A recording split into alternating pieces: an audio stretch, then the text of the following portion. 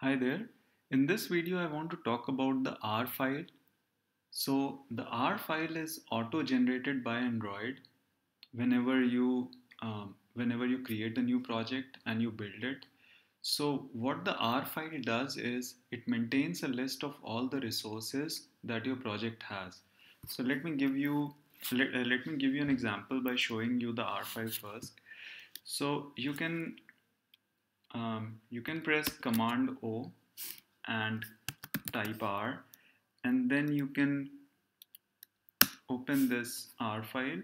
So this is an auto-generated file which Android creates for you, and let me show you what I mean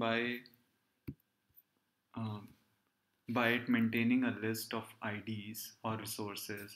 So we had this text view element which we added a while back in our layout file. Let me add an ID to this. Okay, so ID is used to uniquely identify the UI component, and I'll call it like example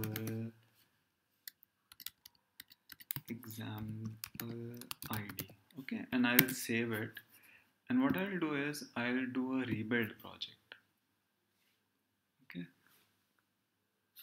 now we'll go to the R file. We'll first copy this, and we'll go to the r.java file, and we'll search for this. And as you can see, it has created an entry here.